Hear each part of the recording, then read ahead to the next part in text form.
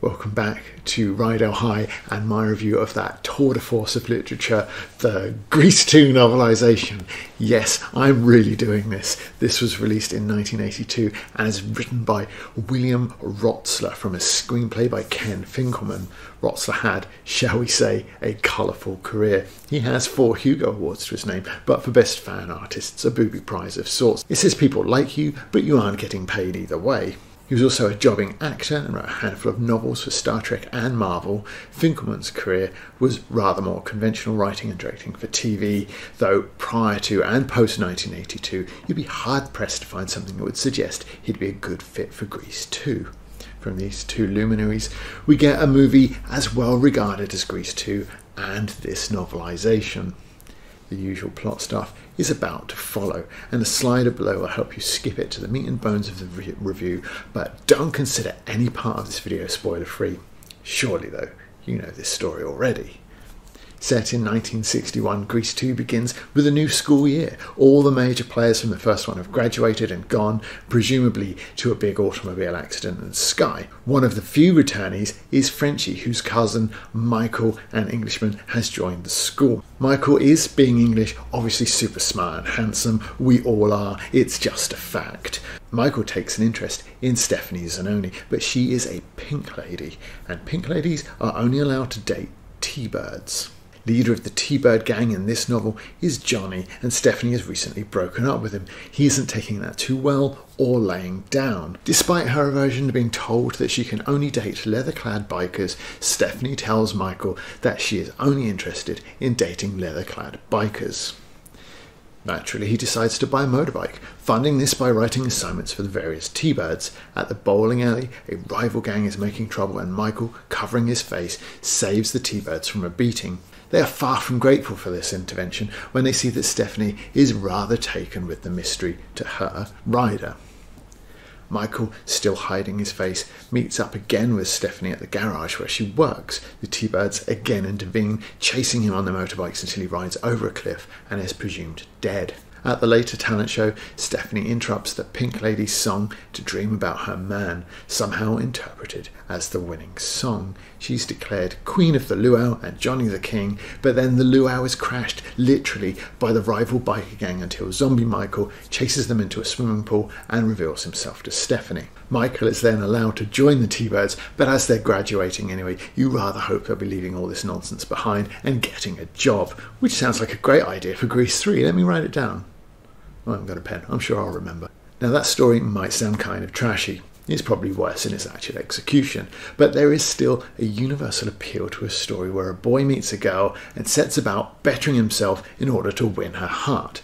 Now you can argue that by wasting valuable school time screwing around on a motorbike and joining a gang, Michael may not actually be doing something that counts as bettering himself. But when was the last time you saw a movie with the basic premise of boy meets girl? I think the world needs more stories like that, and even in more progressive times. Stephanie hardly qualifies as a damsel. Michael saves the T-Birds and the school, but she's not in any real danger herself, unless you count from Johnny's unhealthy obsession. And she also has a distinctly masculine job, fixing cars as well. That Michael retains his book smarts and adds a bit of masculinity along the way makes this seem like it might play well on both sides of the current political divide.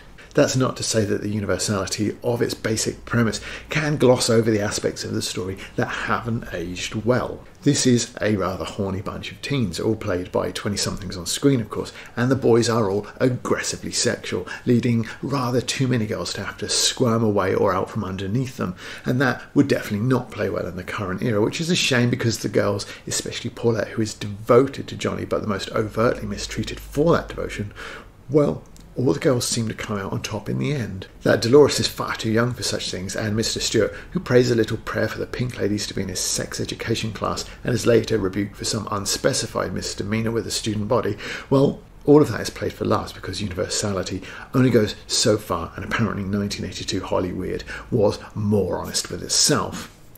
In another world, this story might actually play out as commentary on the dangers of peer pressure, gangs and bullying, but perhaps the producers felt that that wouldn't sit right with Demucci trying to trick his girlfriend into sleeping him, unsuccessfully, by convincing her that World War III had started, or one student telling the principal she had missed her last 2 periods, only to be told she can make them up after school. One of the more interesting things about a novelisation like this, something they were discussing on Paper Movies a week or 2 back, was how you integrate the music into the story. Generally, Rotsler goes for the approach of integrating a few lines from the song as dialogue, which is far more effective in some places than in others. Cool Rider is done about as well as can be expected.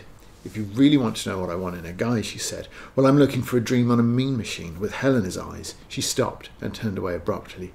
Cool Rider, she almost whispered. If he's cool enough, he can burn me through and through. She seemed to be talking to herself and embarrassed Michael.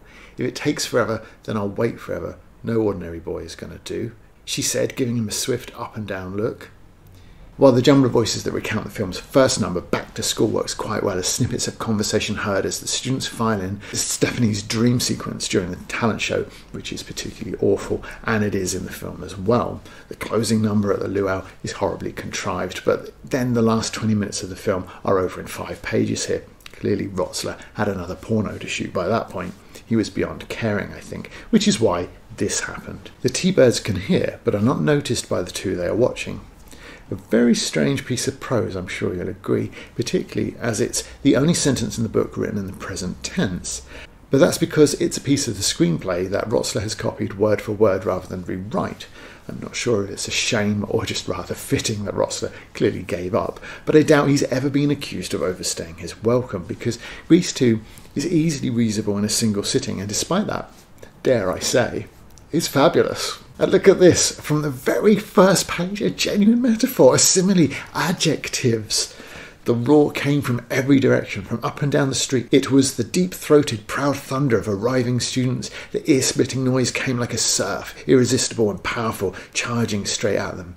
And have a look at this description of the motorbikes. The charging beasts of steel and rubber, gasoline-breathing dragons with their rusty knights astride, thundered through the night.